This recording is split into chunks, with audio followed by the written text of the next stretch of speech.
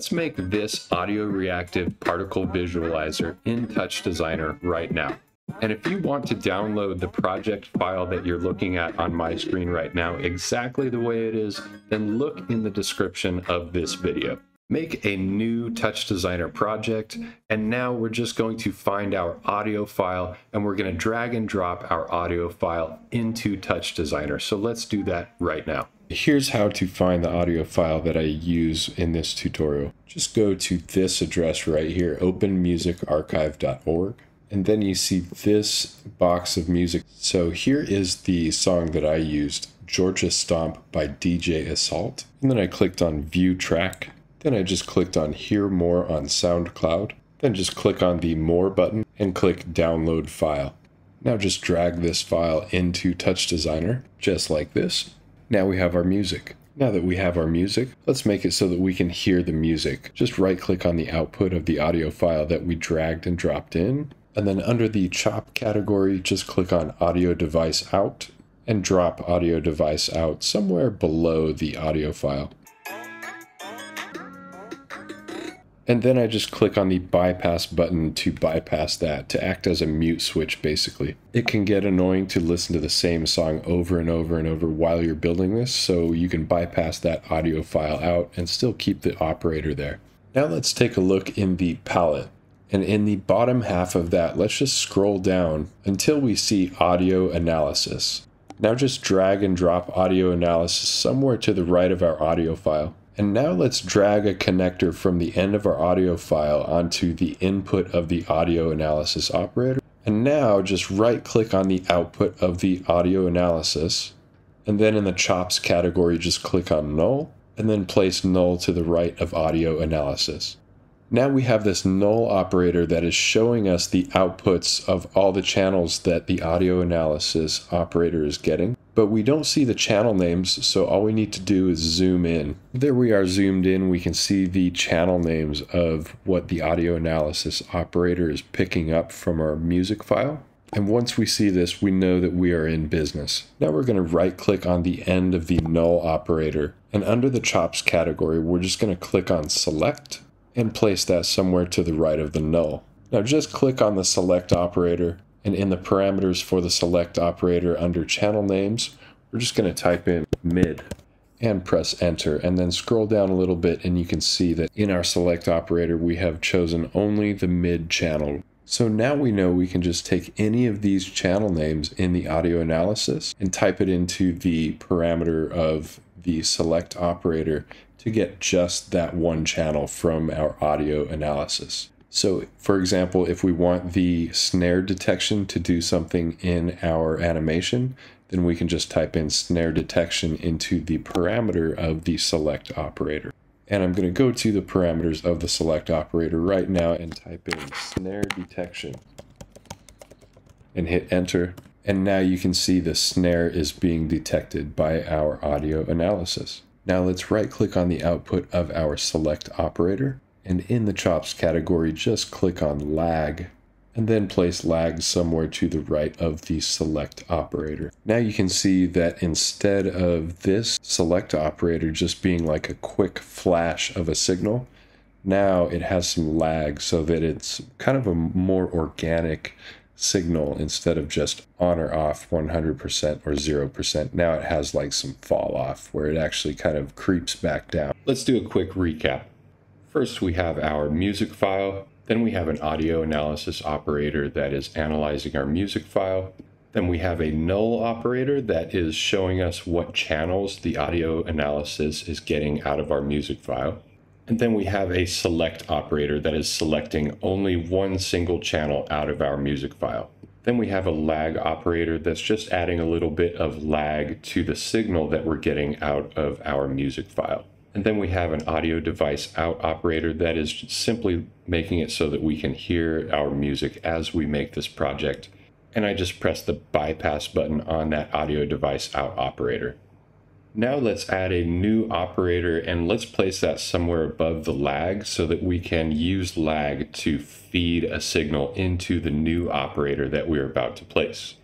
At this point, we're going to go back into the palette And in the palette, just scroll down in the bottom half of that until you see Particles GPU. And then we want to click on Particles GPU and drag it and drop it somewhere above our lag, just like this.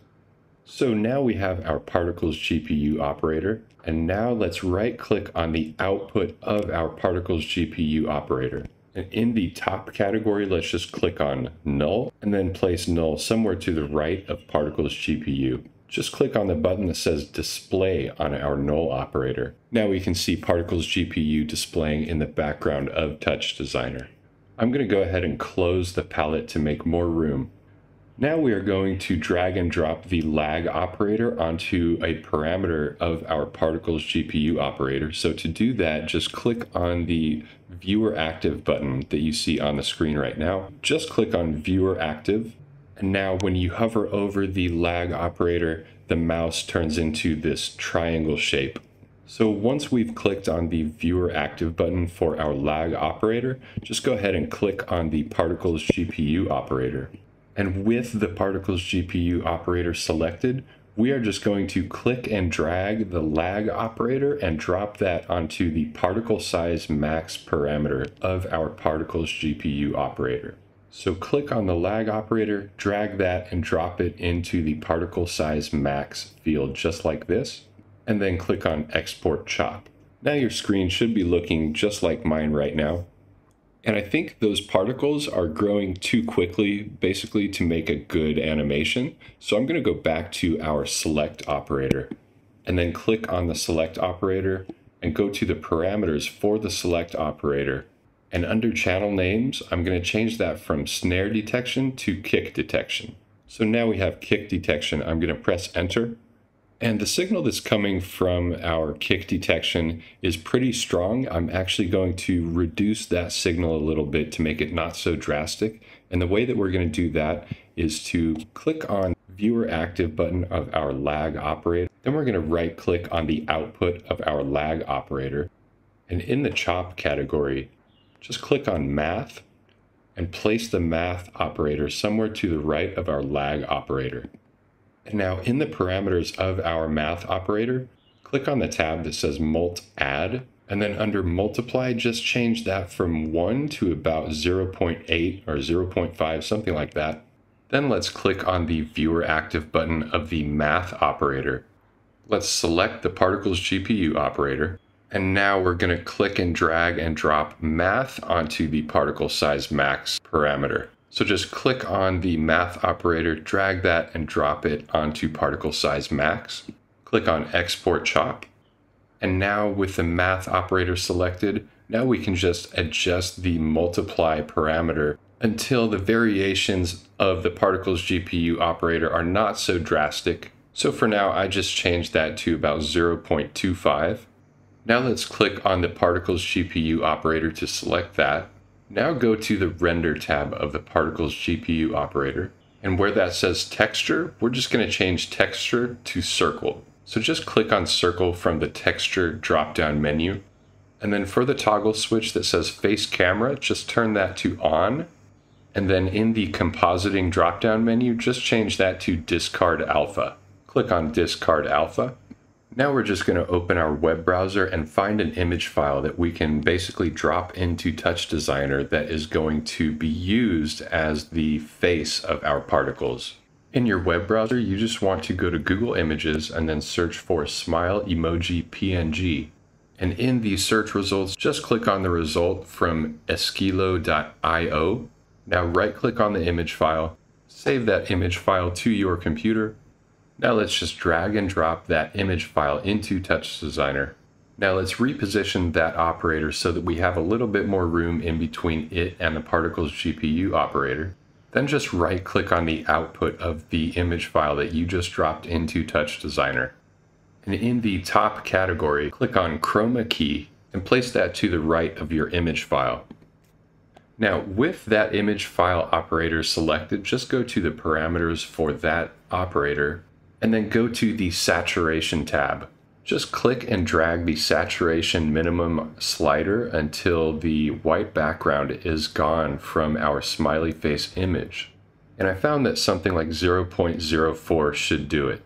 And now you can see that the background has been removed from our image. Now let's just use that image to cover over these circles that are being produced by the Particles GPU operator. Click on the Particles GPU operator to select that. Make sure you click on the Render tab. And now in the Texture drop-down menu, just change that to Custom. So click on Custom. And now just click and drag that chroma operator and drop it onto the particle texture map field of our Particles GPU operator, just like this. And now our particles are smiley faces. So we have too many smiley faces in my opinion, so just go to the Particles tab of the Particles GPU operator and change the number of particles to something like 100. And now we have a much more manageable number of particles. Okay, now let's make it so that our animation switches from the smiley face to an excited face every time the snare drum hits. So just open up your web browser, go to Google Images, and type in this search phrase, Wikimedia Happy Smiley Face PNG. Go ahead and click on this result right here from commons.wikimedia.org. Right-click on the image file that appears in the right side of your browser. Save that image to your computer. Now just drag and drop that new image file into TouchDesigner, just like this. Now just right-click on the output of that new image file. And in the top category, just click on Switch, and then place that switch operator somewhere to the right of the new image file. Now connect the chroma operator to the switch operator so that both of the new image and the old image are attached to the switch operator, just like this. Now that our excited face and our smiley face are attached to the switch operator, just drag that switch operator and drop it onto the Particles GPU operator. Drop that switch operator onto Particles GPU, and then select Particle Texture Map. Now click on the switch operator and click on the slider of the index parameter. So now when we drag this index value above 1, you'll see that the face switches to the other image. And there we go, smiley face, excited face. Smiley face, excited face. And the purpose of this is so that we can use our audio analysis to automatically change from the smiley face to the excited face every time the snare hits in the music. And I actually have these backwards, so I'm just going to press the little green arrow on chroma so that that is above very stoked in the input operators list here. So I'm just going to click on that green arrow. And now when our index parameter is below the number 1, it'll be the smiley face. And when it's above the number 1, it will be the excited face that is going to appear every time the snare drum hits.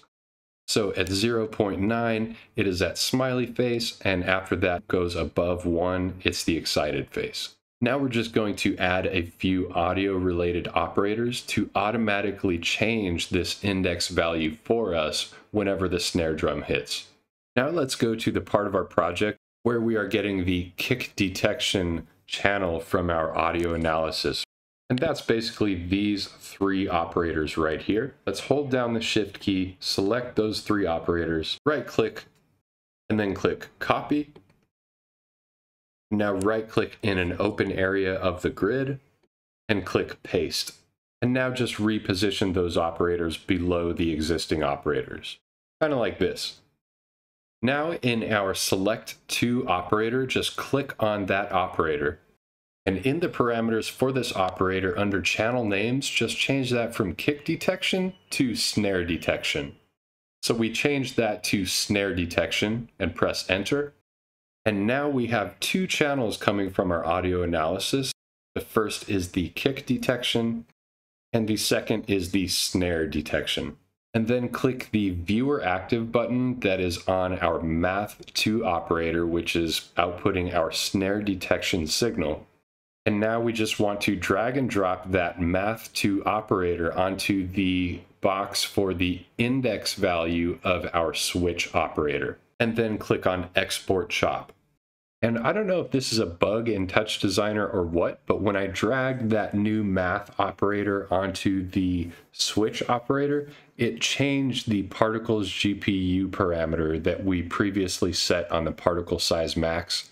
So if this happens to you, don't worry, just make sure the viewer active button is turned on for that kick detection, and then re-drag the kick detection onto the particle size max parameter for your particles GPU, just like this, and click on Export Chop.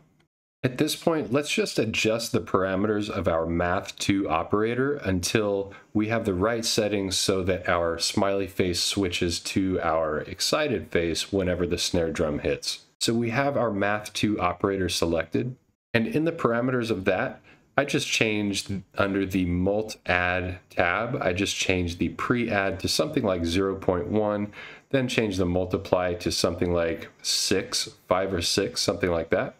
And you can also change the post-add if you'd like. And the best way to do this is to unbypass your audio file out.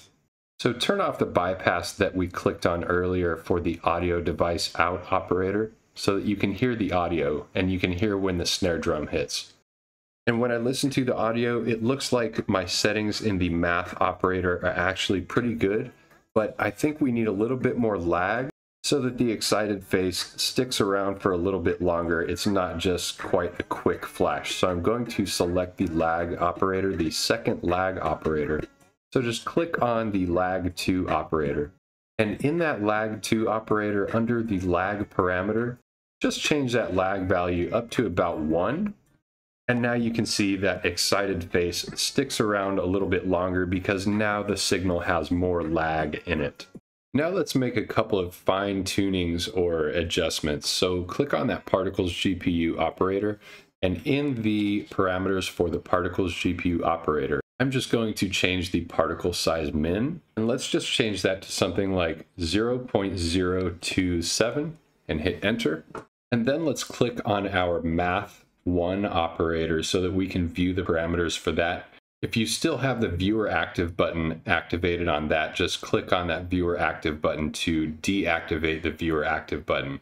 Make sure the Math1 operator is selected, and then just change the multiply parameter in the Math1 operator to about 0.9 or maybe 0.75, whatever you prefer. Now I'm just going to do some rearranging of our operators so that it looks a little bit prettier.